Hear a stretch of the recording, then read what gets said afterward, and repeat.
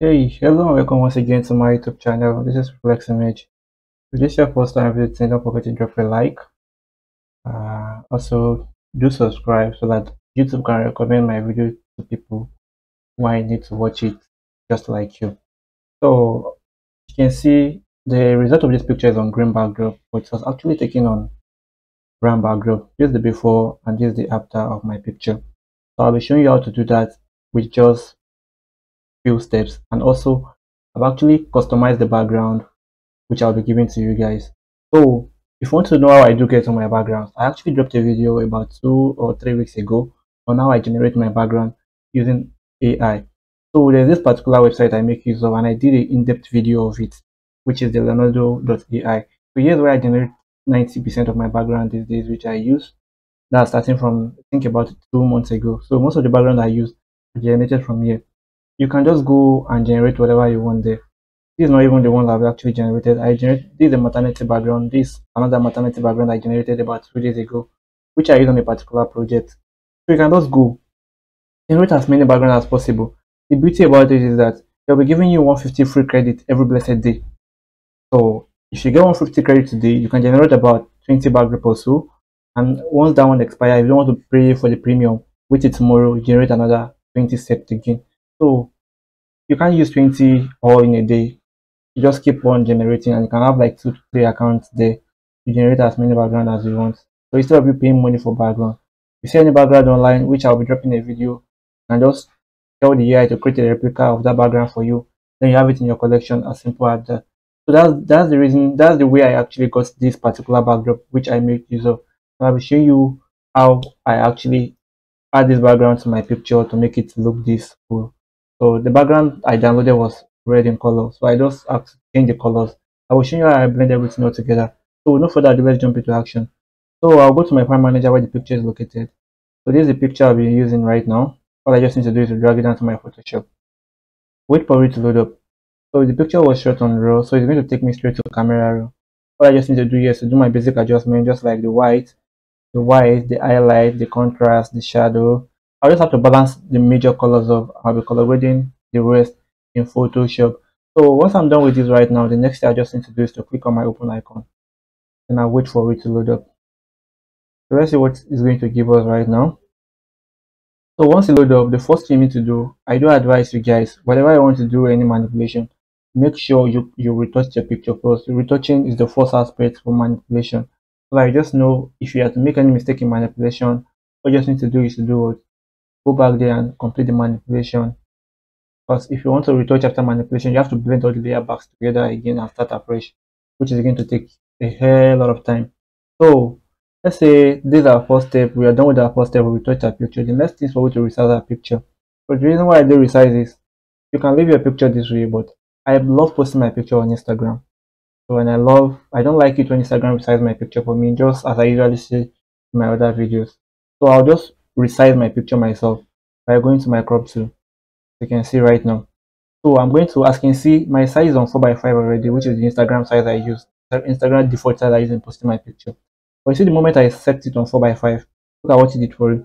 It cut some of the footer area, and there's no enough border room at the top. Assuming I now actually crop it out here in Photoshop myself before I do manipulation, do the same thing that is going to happen to me when I want to post the picture on Instagram. So Instagram, we have to do what? Resize the picture to the size they want. So why not do that myself in Photoshop? So let's say just go to my crop tool right now. I'm going to expand from this side or expand from the top also again. I want there to be enough border room. I can also do the same thing to the footer area also again. Now click on my enter key. The next thing for you to do was for you to separate our subject from the background. So I'll be going to the other picture which I've actually retouched my picture. Don't worry about this layer. This is just a sample layer for us. So I've retouched my picture and I actually have a safe selection for my subject. So I don't want to take much time in selecting my subject right now. So here's the background we are right now. Let's duplicate this background layer by clicking on Ctrl J. If you're using a MacBook, it's going to be a Command J there. So let's name this layer now our subject layer. Subject.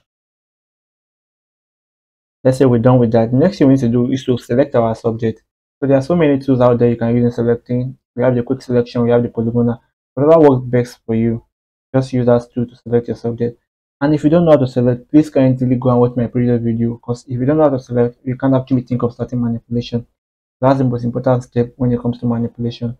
That's the hardest to actually get. Once you get that, I don't think you should have much issue again when it comes to manipulation. So on the subject layer right now, I'll go to select, I'll load my selection. The reason why I was able to load the selection this way is that, I'm done with the picture already. I've actually retouched the picture, I've collaborated, I've added the background I want to add before. So I saved the selection. I don't want to go through the process of doing that again with you guys. It's going to take a little bit of time to perfect it like this. So which I actually saved already. That's the reason why I was able to bring it back like this.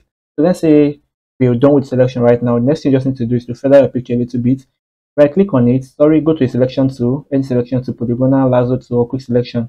So right click on your subject, then go to what? Go to feather. Under feather, make sure you are selecting 2 to 3 pixels, just to make sure you don't have a sharp edge around the picture. So I use 2 pixels, I'll click on my OK. Next thing I need to do is to click on my max icon over here. So what we just did right now is we separated our subject from the background, but you won't know what we did until you turn off your background layer. You can see right now, we have our subject on the separate background. So let's turn this background right now.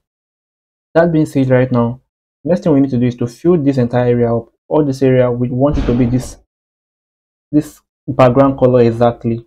For you to do that, very, very simple. Go back to the background layer and duplicate it. So on this layer now, let's rename this to our words adjustment. Let's name it adjustment. You can name it anything you want. This is just formality. This is not necessary. This is just a formality, just to know the layer you're actually working on. So this is just the formality to know the layer you're actually working on. So the next thing we need to do right now is to do what? Hold down your control key and click on the max of the subject layer. So it's going to bring back the selection for you. Once it does, just go to select, another select, go to modify, another modify, go to expand. So the radius I use is actually a fixed radius for me, which is 8 pixels. So what this does is it's actually okay. Let's go back a bit. Let's go back a step so that I can see what it does. Let's cancel this. Let me zoom in very well. So pay attention to this. Let me use this area as an example right now. So I'll just go to the select. Under select, I'll go to modify. I'll go to expand. I'll expand by 8 pixels and I'll click on OK. This is what it did for us. It actually distance, give a little bit of space from the background to the subject, selected part of the subject. The reason we want to do this is we want to fill this area up also with the initial background. So we don't want any remnant of the background, any remnant of the cloth or the hair to remain in the background. That's the reason why we did what we did right now. So we are going to add to this selection right now by using our rectangle marquee tool. Once you click on it, make sure it's an addition. So scroll from the top, reaching the edge. Make sure you're selecting all the area I want to remove and selecting part of the background also again. So I'll do the same to the right hand side. I'll do it very well. The reason why I was able to select multiple is because I actually put it on addition. Don't forget that. I'll do the same thing here also again, but I'm not actually picking the stand. I'll still pick the stand again. So I'll do the same to the footer area. Next thing I just need to do is just to right click on it. I'll go to fill, under fill. I'll make sure I click on content aware. Then I'll click on OK. Then I'll wait for it to load up. So what it's going to do is going to fill this entire area up for us with the initial background color. So all we're just doing right now, you're expanding the backdrop. Once you're done with this step, all we just need to do is to what? Bring in our background, then we'll call it a day. So let's wait for it to load up and see what it's going to give to us. And boom, it did exactly what we say it's going to do. So Ctrl D to deselect. What did it do for us? It actually filled those entire area up with the initial background. Someone that does not see where we are manipulating this or we are extending this might think this is how wide the backdrop is from the scratch. So meanwhile, we did the extension ourselves. So you can decide to go on the next step by blurring out the background to making it smooth, but we are basically changing the entire background. So I don't think we need to do that. All we just need to do is just to go where the file is located. And this file, the way I created this background, let me go to my file manager.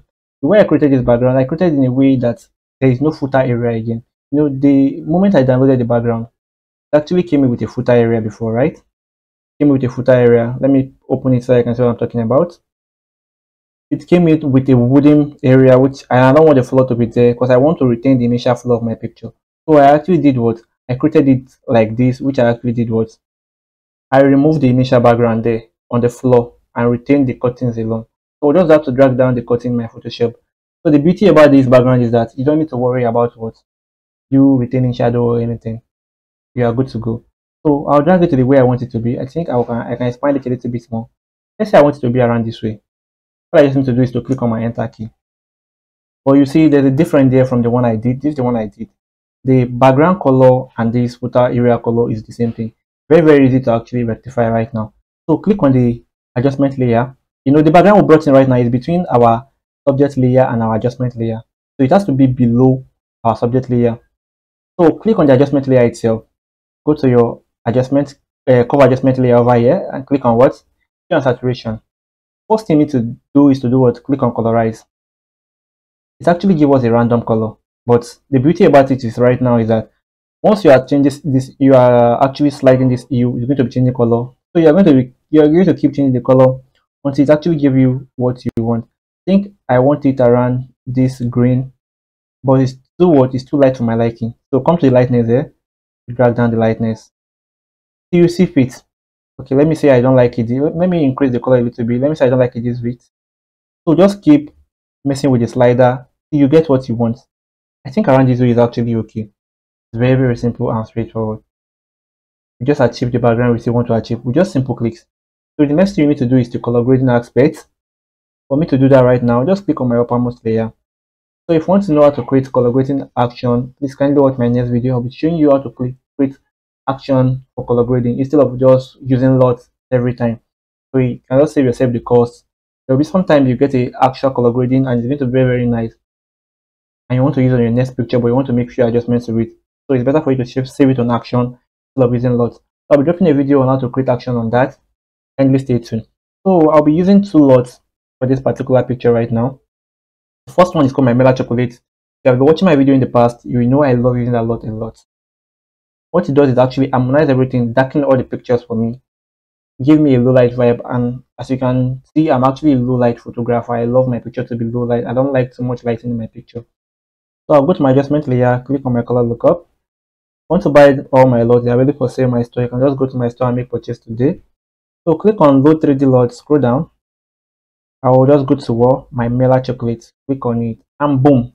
Look at what it did for us. It actually harmonized everything. But the darkness is a little bit too much for my liking because my subject is a light skin person. What I just need to do is to come to the opacity. I'm going to bring it down a little, but this is okay. So click on subject layer again, put your adjustment layer, click on color lookup. This time around, I want to color the skin alone. Click on load 3D LUT and I'm going to scroll down to my perfect skin. I'll click on it. Boom. This is what it did for us. It actually increased our subjects, as in the skin is actually glowing, but it's a little bit too much and it's actually affecting the entire picture. That's the reason why I created it directly above my subject layer. All I just need to do right now is just to click on the max icon. So it's going to be affecting my subject. But this time around, the color is a little bit too much. So come to the opacity, drag it down till you see fit, and boom, you are good to go. Just manipulated this picture using this simple customized background. No stress at all. So if this video helped, don't forget to drop a like. Someone out there might be in need of this video. So see you guys in my next video tutorial. Reflex out. So in case you're interested in getting any of my picture editing file, from my overlays down to my color lookup, which is my LUT file, so you just have to scroll down to your video. So under the comment, this is my description. So it's not going to load the description for you. You just have to click on show more, click on it. So it's going to show all the options. Once it does that, just click on my store link. So here's my store link. Once you click on it, it's going to take you directly to my store. So you can actually select any file you want. From the color lookup, this is a light skin LUT. This is a feather which I use in my recent video. This is 100 premium baby overlays. This is my first video course. This video course entails on how to download all the files I want. The site I use in downloading all my files free of charge, including my Photoshop panels also. This includes my PNG files. This includes all my packs, all my picture editing files, my premium overlay, my PNG, my flying fabrics, my color lookup, my presets. So once you buy this, you've already bought everything apart from this one. So here is my flying fabrics. Here is my, in case you want to give me any project for me to work on. Here's my color lookup. Here is my background overlay, and here is my preset file. So in case you're interested in buying anyone, you can actually go for them. The good news there is that you can actually buy your own currency, any currency of your choice. You can buy with any currency of your choice.